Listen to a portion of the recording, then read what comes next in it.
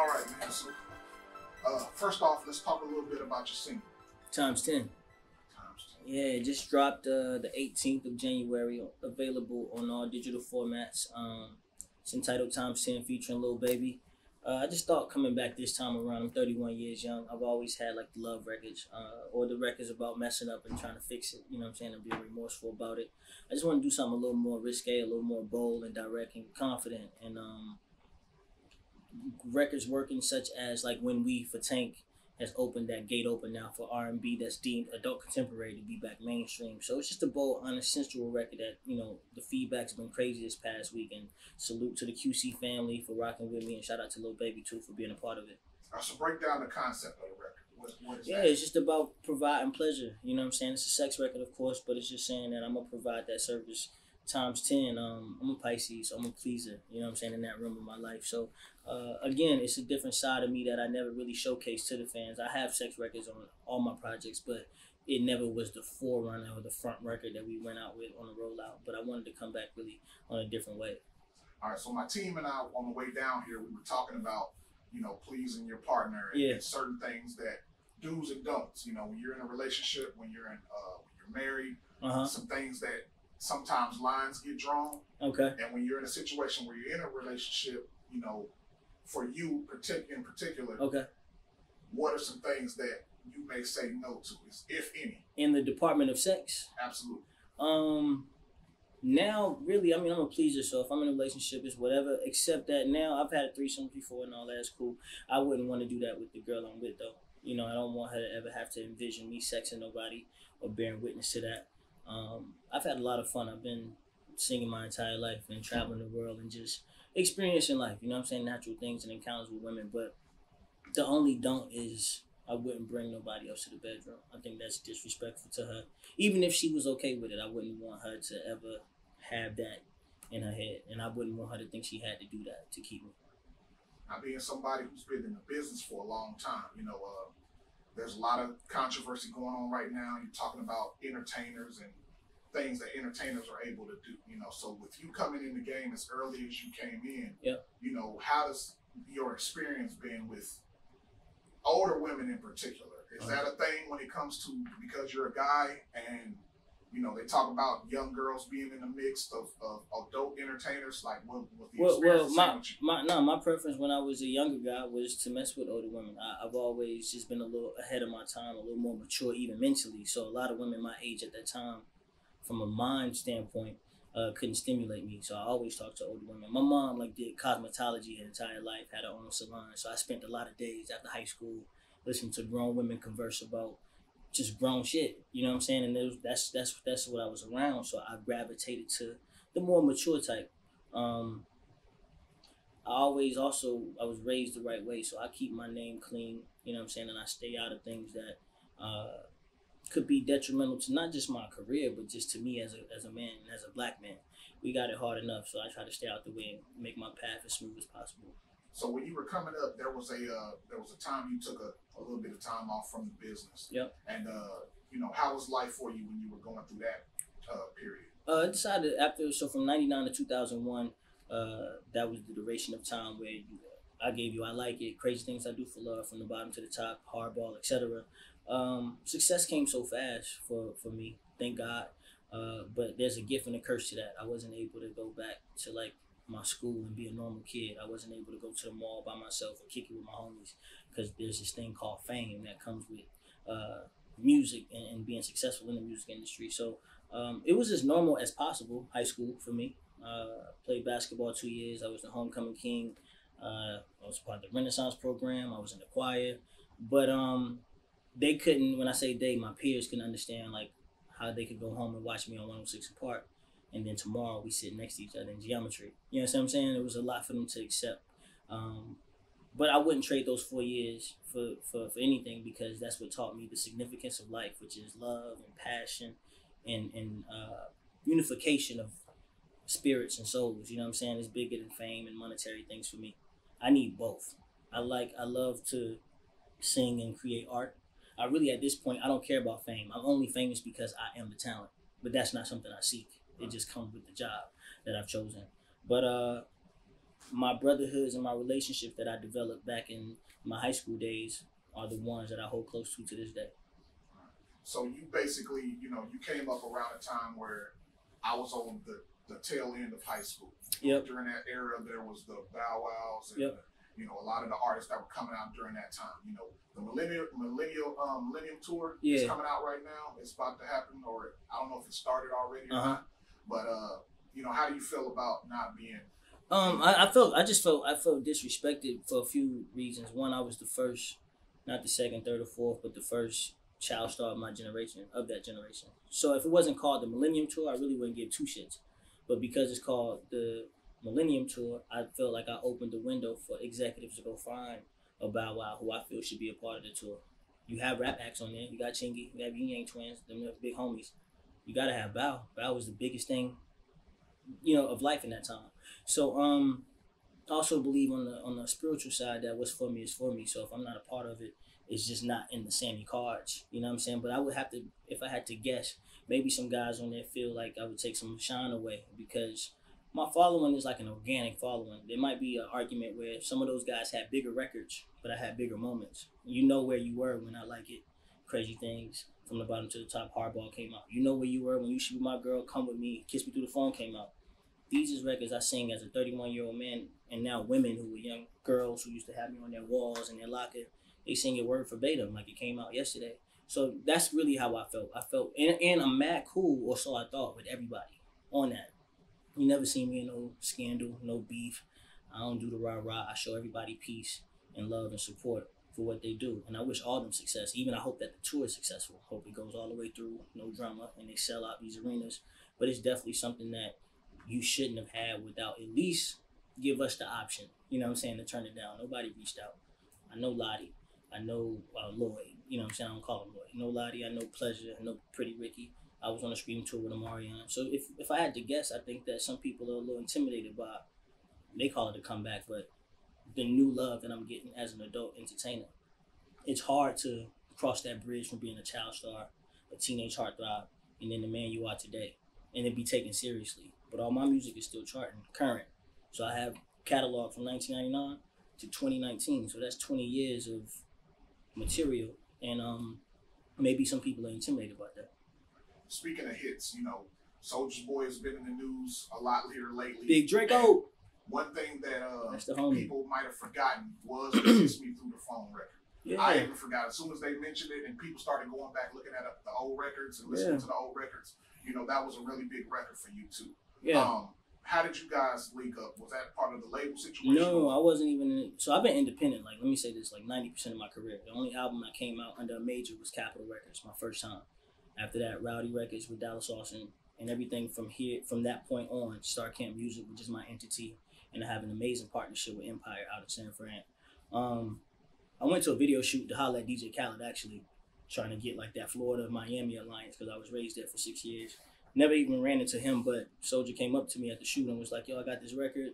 I sung my little version on a hook, but I don't like how it sounds. I need you to come to the studio. And once our schedules aligned, maybe took about 2 weeks. I pulled up on him, did it. And I still didn't know it was that big of a monster record. I thought it was cool and catchy. And Collie Park reached out to my team at the time. We did the video and they leaked it on YouTube. This is before digital streaming platforms. And it had 500,000 views in a few hours. He's the king of the internet before the industry became so internet driven. And next thing you know, it's the top 3 record in the nation. And we had Jay Leno and Jimmy Kimmel Live and The View. So shout out to Soulja for, he made that play. He came up to me personally and was like, I need you to pull up on me.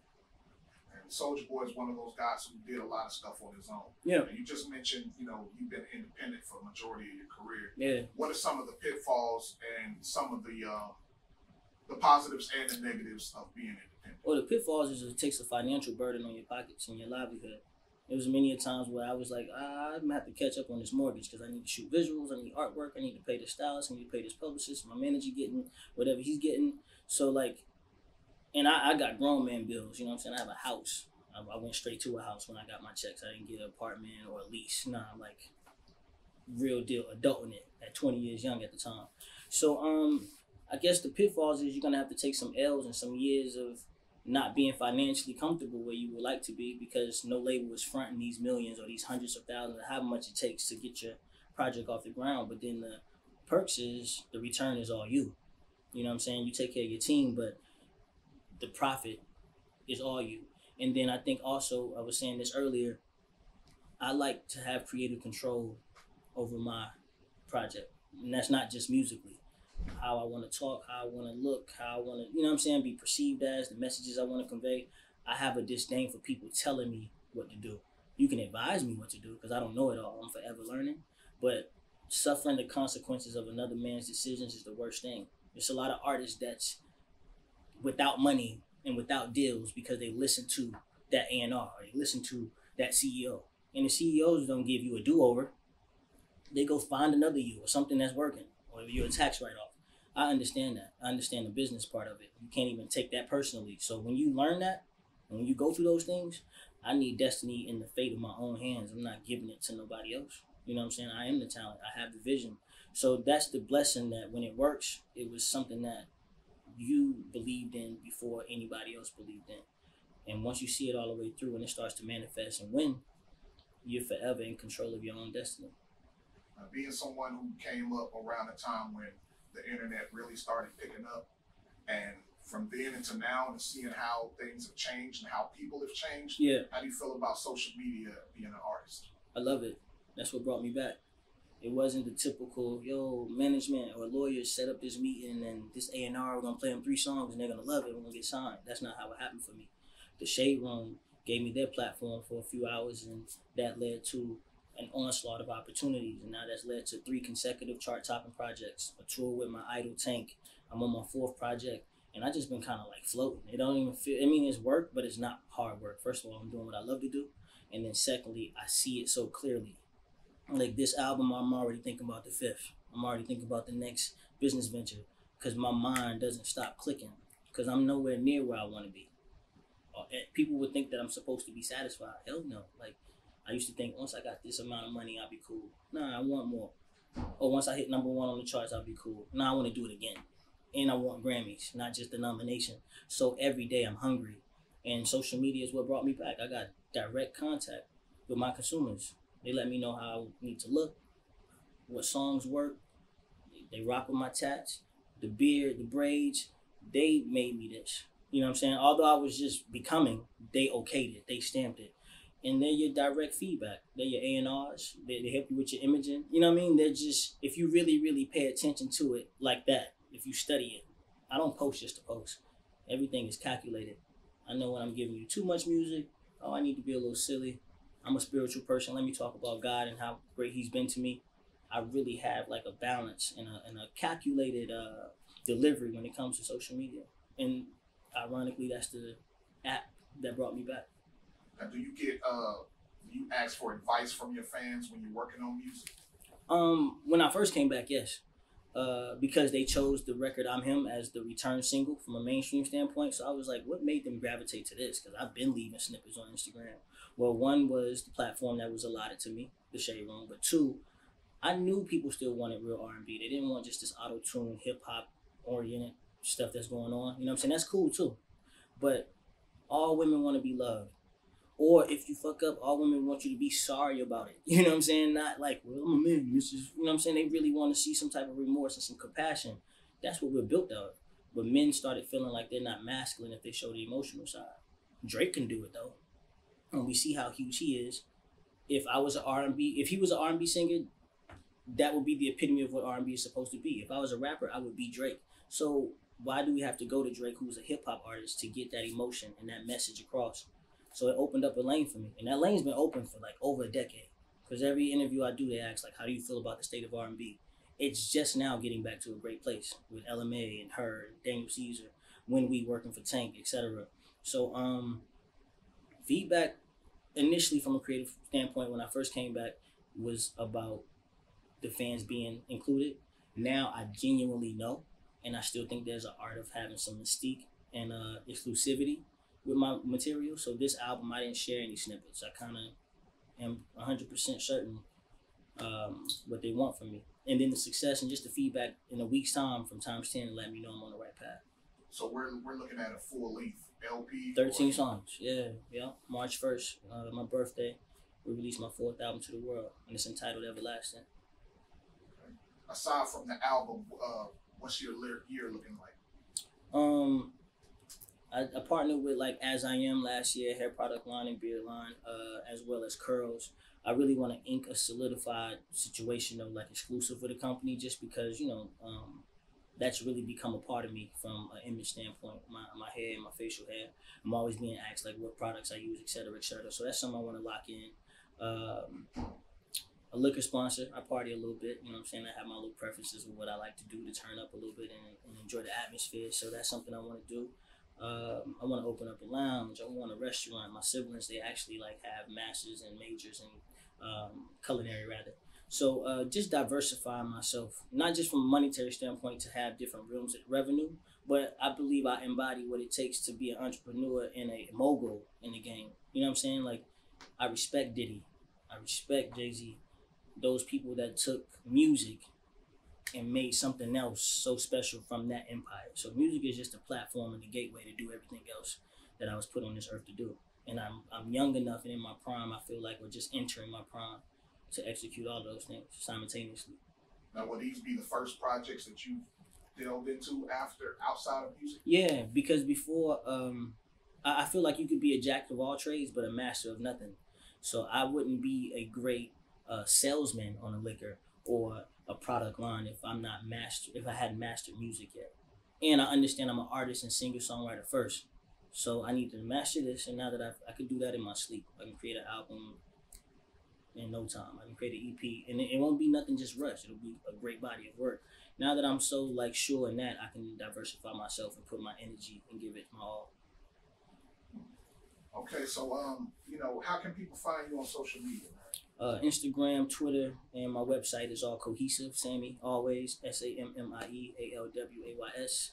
And my Facebook and my Snapchat is Sammie Lee Bush. That's SammieLeigh BUSH.